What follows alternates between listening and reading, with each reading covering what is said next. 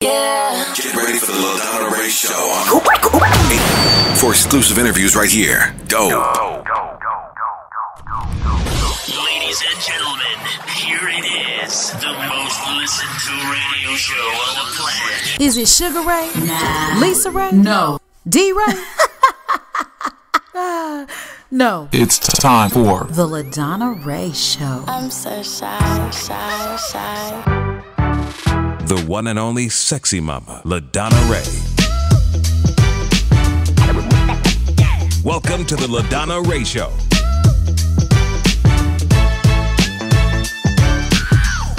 Hey, you're tuned in to the LaDonna Raeh Show, and I'm LaDonna Raeh. And today, as you know, we are on our gazillionth episode, but we just started, right? How weird is that? So we talk to content creators from all over the world and those notables that we can actually verify. And one of the people that we've come across, Mr. Rick Party. What's up? What's up, LaDonna? It is so good to have you. You know, let me just tell you, it's such an honor to be sitting here next to you virtually. Well, thank you. I mean, my pleasure. I mean, we've known each other for 100 years, but you weren't even born yet. So No. 24 now, right? 20.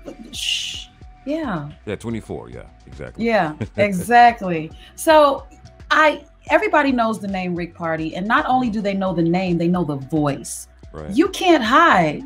And you have quite the reputation of being someone who has helped people in their in their radio careers. Right. But where did that all come from? Like, did you just wake up one morning and go, I want to be on the radio? Because a little birdie told me a little story. Right. What does it mean want to be on the radio, right? You're asking? Yes. Well, it happened when I got kicked out of school, and I used to call the radio station every single day, and the guy on the other end of the phone at the radio station, WBMX, was Earl Boston. And he asked me one day, why are you calling me every single day? And I said, well, I'm sick.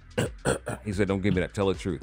I said, well, quite honestly, I got kicked out of school, yada, yada, yada. He said, for what? And I told him why, and that wasn't anything bad. It was a bunch of gang problems at the time, and I just didn't want to go to school. And, you know, he gave me his life story and said how he became an auto mechanic, crushed his finger, became a DJ. That's how he was discovered. But this man, while he's working on the air, taking the time to talk to me, that made me want to be just like him. And that was the beginning of Rick Party on the radio. Earl Boston was his name, by the way. Who's still in my life today. And that's a good thing. But like I said, a little birdie told me that it started even before then. You used to walk around at the age of 5 years old with a tape recorder and a microphone, recording yourself. You're going way back now. You're going way back. Okay, so my cousin and I, Don, we would sit with these little, tape recorders and record ourselves doing radio skits. We didn't know what we were doing. I mean, we heard people speaking, so we make these little plays and imitate, the guys that we heard on the radio, like, hey, this is Wolfman Jack and da-da-da-da-da. Hi, I'm Casey Kasem. And just all these little voices as young kids. And I think that's where it really, really started. My passion for just hearing myself back, without any headphones, just record, play. I think that's where it started then. You got to be right. Yeah. Where'd you get that information from? I'll never tell. So, with people out there like James Earl Jones, who had a speech impediment, and, just knowing that you have quite this velvety voice that is heard all over the country when it comes to ESPN, BET, the list goes on.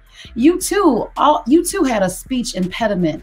How did you overcome that with the confidence of knowing that you could actually do radio? Wow, it was tough. I didn't know, and I think part of the speech impediment came from the learning disability. I felt that everything that I'd say out of my mouth wouldn't come out right, so I was nervous about that. And then, part of it, I just couldn't pronounce some words. My mom, she actually, sent me to a special program in the summers so that I can get it right. In fact, she took me out of school, probably, I felt like it was a quarter or half the year, where we can kind of catch up with the other kids.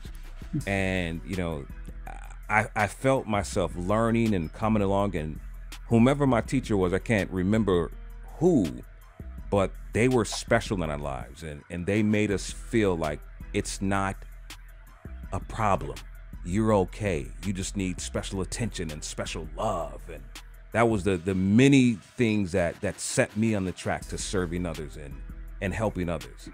But yeah, that was it. And I used that what we call weakness as a strength to help me overcome, some of my demons, and that's to just speak in front of people.